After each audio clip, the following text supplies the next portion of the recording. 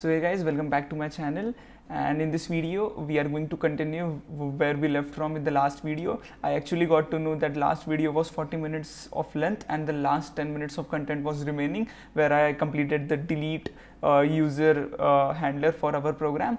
And I don't know why this happened. This was due to some kind of error from the YouTube upload side, or it might be due to my video editor, but doesn't matter. We are going to continue the last video from here, and you can go ahead and watch it right now. Internal server error in here, return, and then I will say w dot write header, and I will http dot status okay. And then I will have the same literal thing encoder. At this point I am bored into this, and then have encode, and this in this encode I will have this map where I will have this string, and then I will have this string again for this map, and I will say message, and I will say user deleted. Perfect, it has been deleted. Missing key value literal, map string with the string, and we have this thing. Okay, I haven't completed this. I need a colon in here. Perfect, it has been implemented now. And now what I will do is just let me get this lighting perfect now. And what I'm going to do is I'm just going to keep it here, and I'm going to execute it, and I will just keep it this way, and I will say docker-compose. Okay, just let me I just remembered now. I just have to implement this handle func into here, because we don't want to miss that out. http.handlefunc, again same thing explained in the last videos.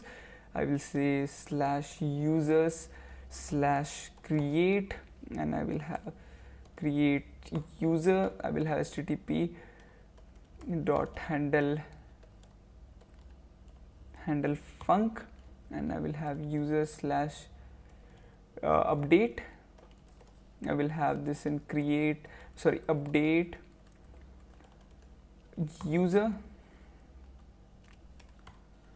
http.handlefunc, not handler func, we just have to handle the func. We'll say user/delete. I will have this under delete user, and I will save this up, and let me see if we don't have any kind of error, and then I will say docker-compose a build.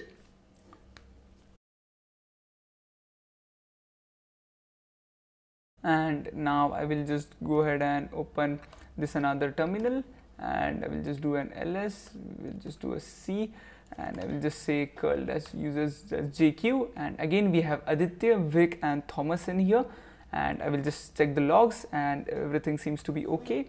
It is accepting connections and working really fine. We have this thing in here. So now I'm going to do the post request for http://localhost, and we have the port 8080. I will say users/create. I will provide some headers in here, and in that headers I will say I hope that this is right. This is okay. What I will do is, just to avoid some confusion, I will say I will get this into this single colon, and in this I will say -h, and in this -h I will again I will prefer saying that I have content type. I have explained why you need this application/JSON, just to specify the backend that okay, this is a JSON request. Even if you don't provide it, there is no issue, but it's a good practice to do that. D, I will have this name is equal to, let's say, David. I will save it. I have this into here, and now I do JQ. I have Aditya, Vic, Thomas and David at the 4th point. Again, just for an example, I will show you. You can add like anybody, like you can add a name like, let me search Steve, and we have Steve in here, and you can JQ, and now you have Steve with you. Perfect. Now what I'm going to do is, let me just clear the screen for the sake of cleanliness, and what I will do is I will have update the name of, let's say, Alice, and I will name her Alice updated, and I need to provide the ID as I have specified. The ID is 1 and the name should be Alice specified. I need to change this thing. I need to put it in update, and I need to have this as a post request, not post request, as a put request as we have defined, or else it will throw an error. I will just do it, and let's see what's the issue is. We have users/update in here. We have port 8080-X, localhost port 8080, and we are doing a /users update, and we have ID is equal to 1. Page not found. Okay, I will just go ahead and check what kind of issue is happening in here. I will open the main.go file. I will go in here on update users. If you don't have, the only put method is allowed. I think there has to be an issue in the handlers part. Perfect, I found the issue right here. I need to put a slash in here. I will build it again.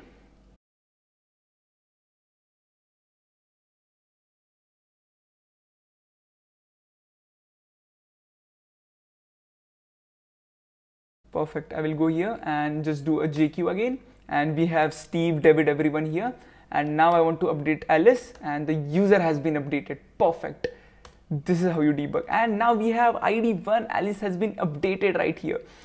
Perfect, perfect. Now what I will do is I will go ahead and do the last one. I want to show you the example of delete, and now I want to delete Alice from the database right here.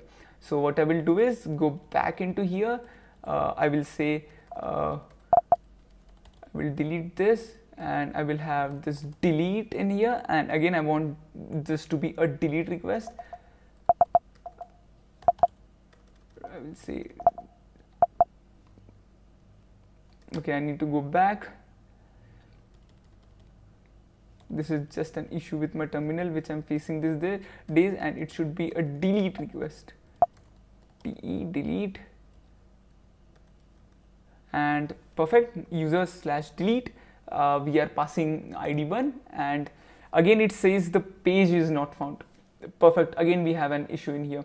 So again I will check it. This is curl-x, then we have 8080, we have users, then we have delete, then we have applications/JSON. So there is no issue in whatever we are passing here. We will go back, try to debug what's happening in here, and this is how the testing will go.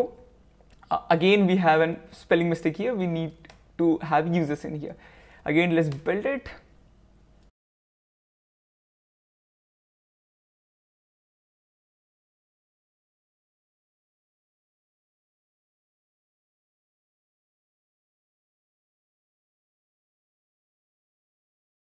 Perfect. Now what I can do is I can go ahead and finally delete the user, and the user has been deleted. Now we have JQ, and user 1 is permanently deleted, Alice updated, and this thing has been done. I will just close this terminal, and now you have a perfect CRUD API which has been integrated with the PostgreSQL. This machine is now working slow because the whole OBS and every thousands of tabs, and now Docker has been running under it. So this is getting slow, but now we have successfully implemented the whole thing right here. So what we did in this video is this was a very long video for this matter. So what we did is we had a PostgreSQL and we connected it with our Go-based backend. We had them strapped with Docker images, and then we have connected them with Docker Compose. Then we created all the CRUD parameters into here, all the CRUD endpoints, all the handlers we implemented, and then we connected with each other.